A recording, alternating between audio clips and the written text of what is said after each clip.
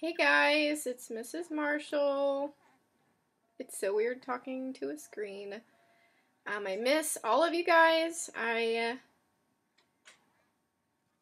don't know what is going on in the world or what's happening. I just figured it'd be so much easier to talk to you guys via a video instead of just a list of things that some of us aren't going to read.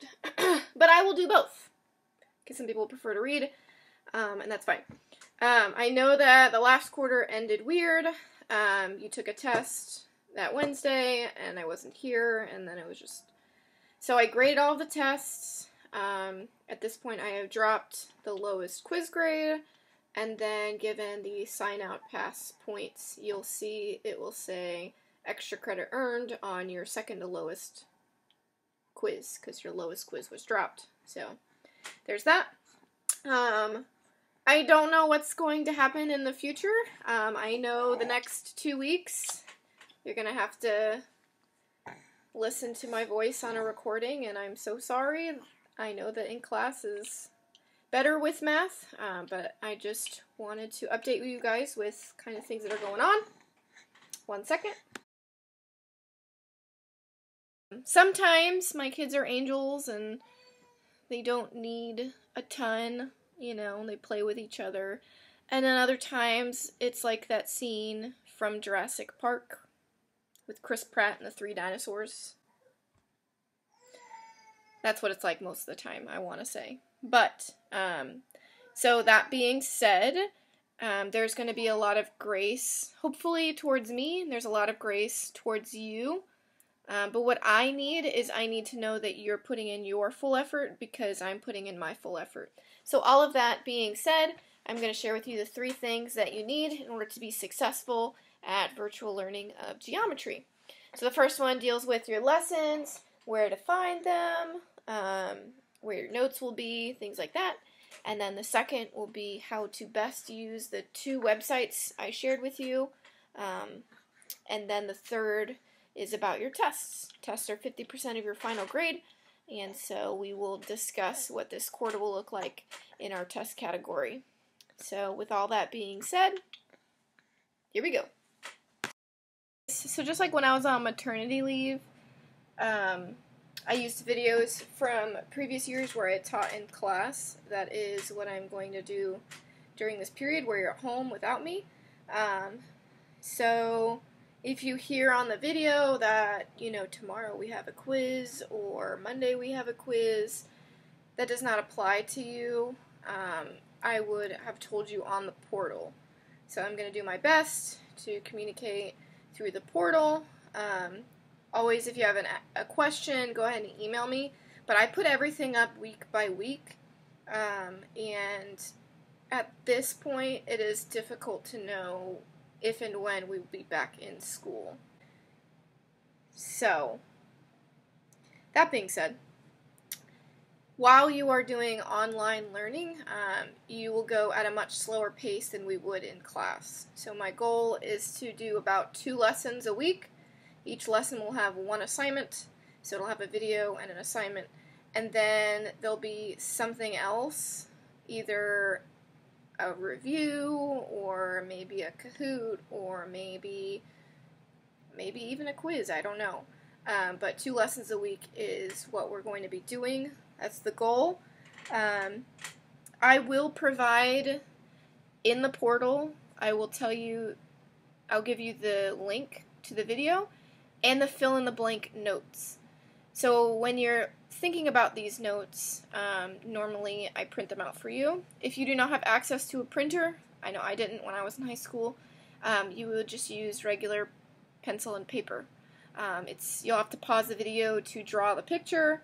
We're doing all of this, obviously, so you have the notes to look at, but also whenever we get back in the classroom, you will have a notebook check, which were quiz grades, just to check that you're filling in your notes. So make sure you keep up with those.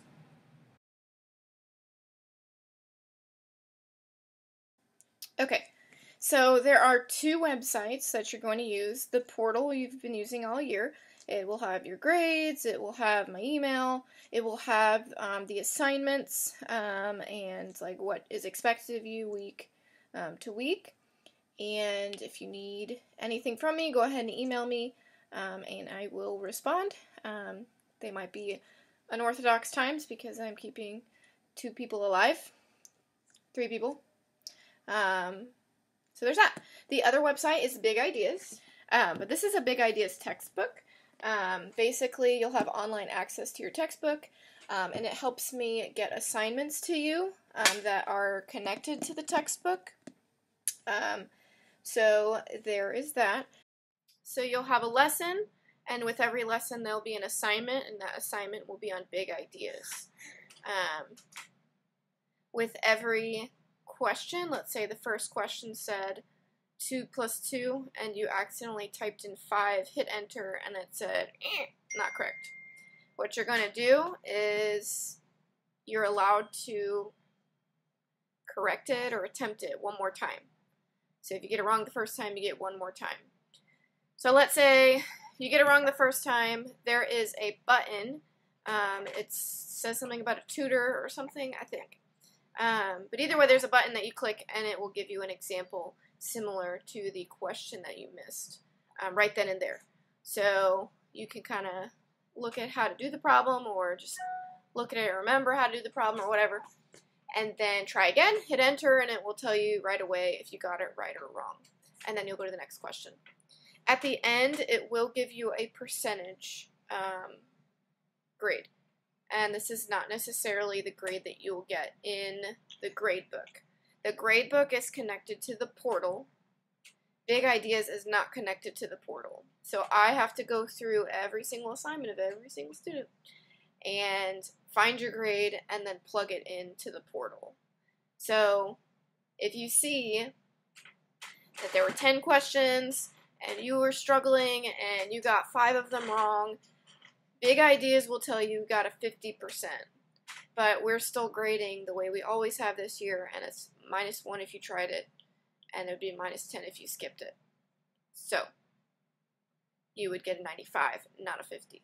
So keep that in mind, that the portal is separate from Big Ideas.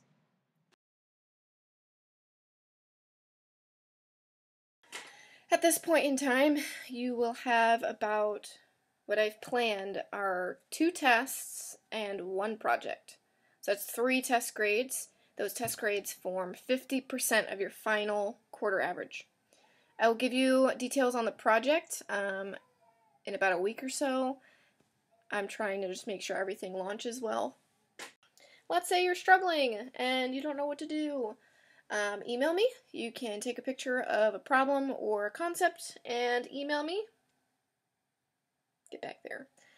Email me and I will give you back a detailed response. Maybe I could send a video. I'm not sure how that works, but I can do the best that I can. I think that a lot of grace needs to be shown during this time to our parents. Your parents are just doing what they can. They're probably stressed about work. My brother-in-law was just laid off because of the coronavirus. They're worried about money. They're worried about your school. They're worried about a lot of things. So make sure you're doing your best to be nice to them. Probably give them a hug, because I'm a parent. My husband gets paid hourly.